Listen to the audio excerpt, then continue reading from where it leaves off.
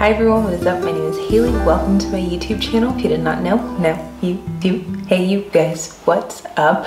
So in today's video, y'all, I'm gonna be going over my 2021 luxury wish list. I know that 2021 is closer to being over than it has to beginning or then to begin. Like it's closer to the end than to the beginning of the year. And these videos are supposed to go up in like January, February, March, the latest, but I decided to wait to see if new items popped up that I would maybe want or like. Unfortunately, my list is pretty much the same as it has always been. I feel like my list is very relatable. It's not too expensive, nor do I have anything crazy expensive on here. I feel like it's all luxury, but affordable luxury in a sense. But yeah, with all that being said, don't forget to subscribe and don't forget to give this video a thumbs up. And also you can let me know what your luxury wish list is for 2021.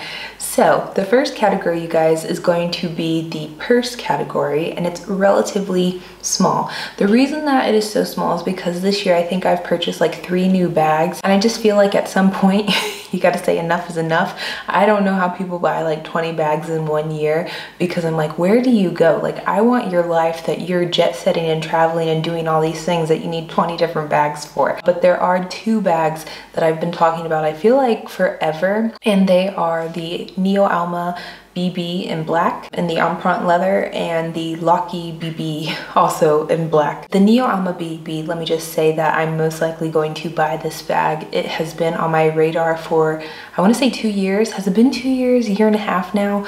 I love this bag. I think I've talked about this in one of my other videos, that the leather from Louis Vuitton, their items are sometimes really beautiful, and they're underrated, I feel like, because so many people want monogram or damier ebene, damier azur, whatever it may be, their canvas, and sometimes their leather is just like not really talked about or not really on anyone's radar for that matter. But I have been into the Louis Vuitton store multiple times, and I have taken pictures of this bag. I have tried out this bag, just how it looks, how it feels. It's so nice. It's a nice modernized edgy rendition of the Alma PM. Is it the Alma PM?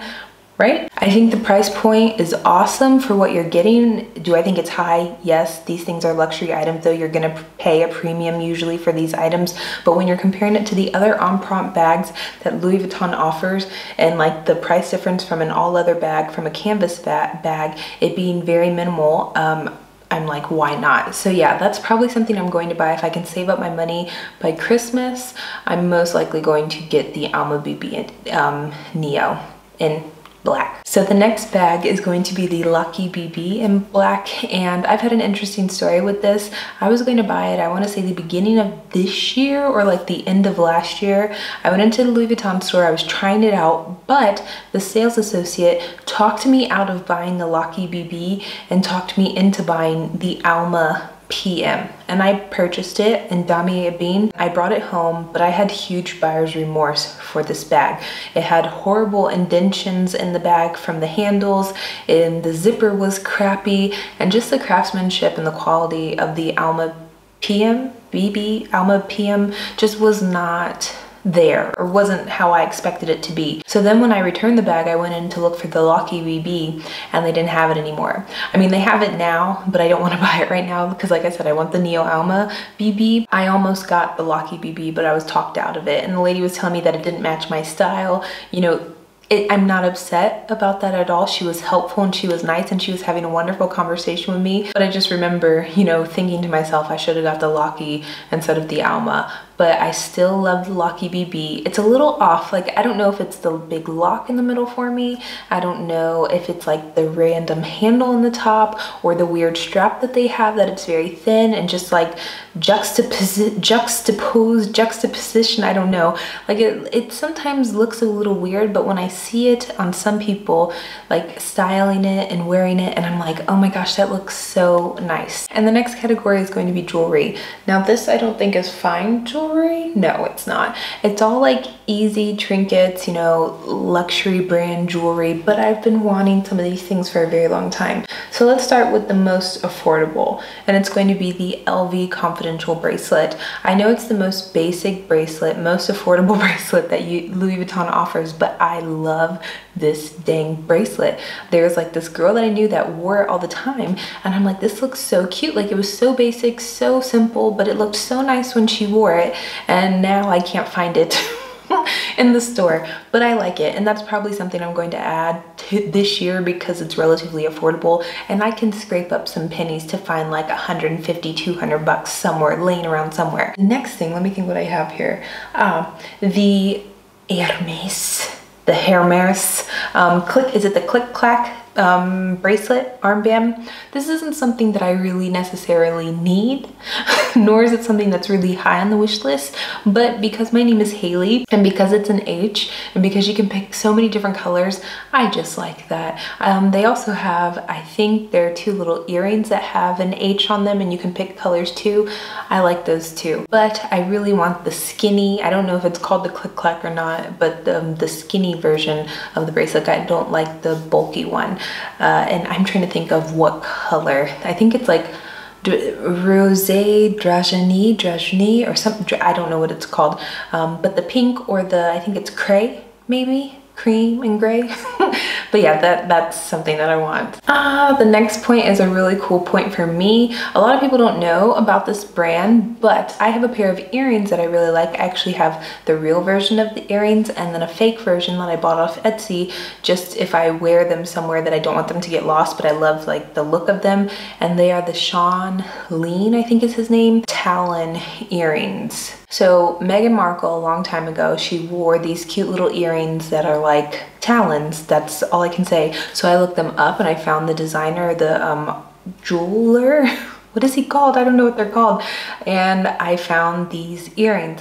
And so I bought a pair. And like I said, I bought a pair off Etsy. But then I also, you know, want the longer versions. They're like, I think 3 or 4 different lengths. And I have the smallest length, I believe. And I want the not medium, but the large. They like hang really long. They're like long taloned hooks, and they're just so pretty looking. I love earrings like this. I love big hoops, long dangly earrings. I will wear them in my daily life. Like, I don't need to go anywhere special to wear these things. I just think they're an awesome statement piece, and they're still very simple. The next 2 things are like on the bottom of the list because they're things that I cannot like fathom spending so much money on, but they are the Cartier love ring. Everyone has the love ring. Everyone loves the love ring. That's just on my wish list. I like it. I think it's cool looking. Say what you want if you don't like it. That's fine. It's my personal taste. But then there's another item, and I don't know the name exactly. I'll put a picture of it, but there's a watch from Cartier that I really, really like. And I find it to be so classy, and I find it to be so timeless. And every time that I see people wearing them, I usually see older women, older ladies wearing the watch, but I still think it just looks so freaking timeless and classic and beautiful. And it doesn't have to be new. It can be used. I'm not against it being used, and I'd probably actually prefer that. So yeah. The next point, you guys, and this is going to be the smallest category, and it's going to be shoes, because I only have 1 pair of luxury shoes that I have. I find the concept of luxury shoes to be very, it doesn't make any sense to me, because usually when you're walking in shoes, they're going to get ruined. And a lot of times when I have something nice and expensive, I like to preserve the life of it as long as I possibly can, and I just feel like I can't preserve the life of shoes as long as I possibly can as, let's say, a bag or jewelry. So there are 1 pair of shoes that I really love. I would never wear these anywhere. I don't wear high heels like this, but the Tom Ford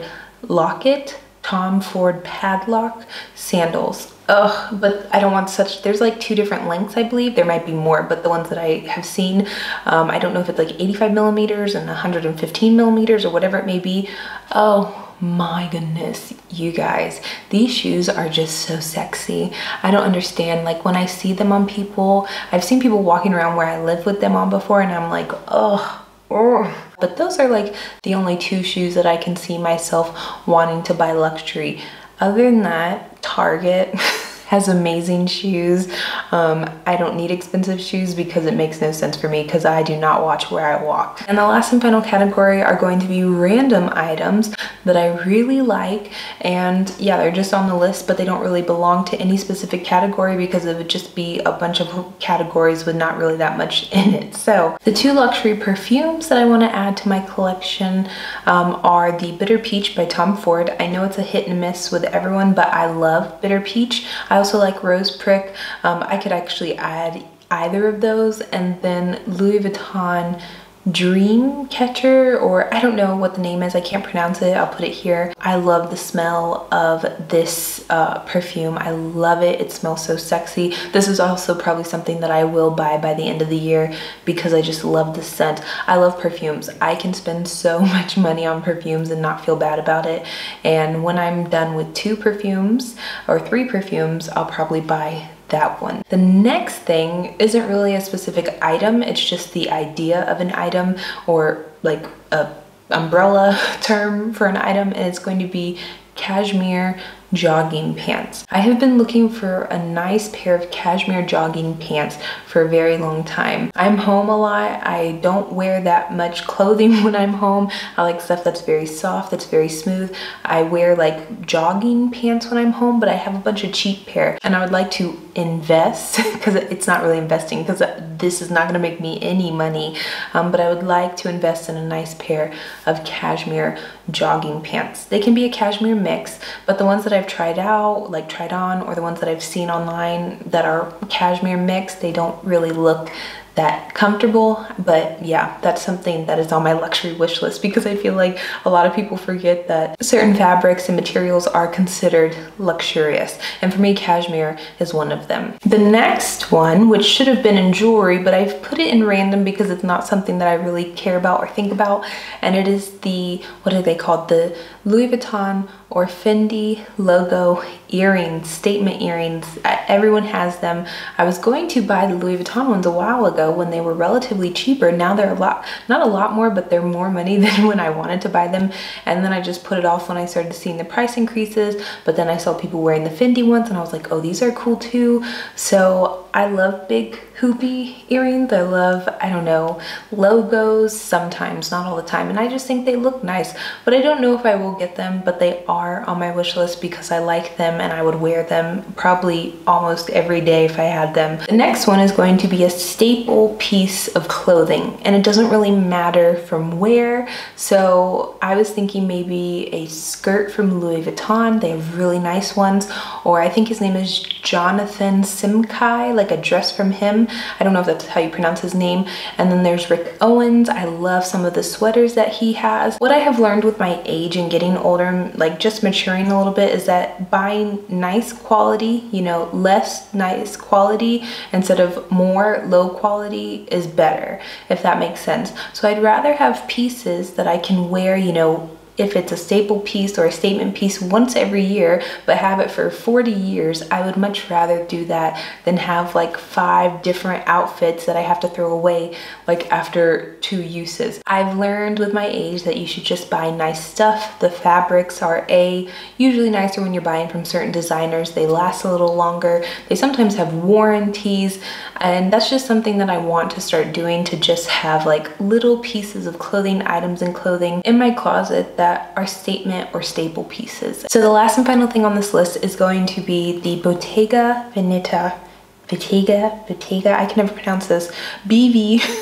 but that also doesn't sound good either. They are the aviator sunglasses, gold rimmed with, I think they have greenish lenses, gold frames with green lenses. They are so freaking cool.